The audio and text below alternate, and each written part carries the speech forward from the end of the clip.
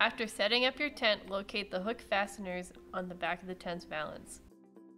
With your hanging tent banner, position it so the loop fastener is located on top of the banner.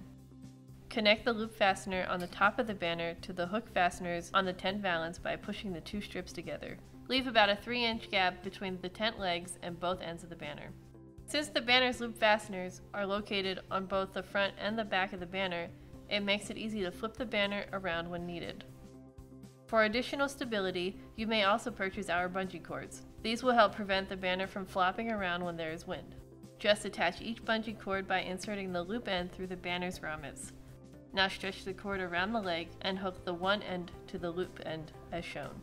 Repeat this step for the other side of the banner.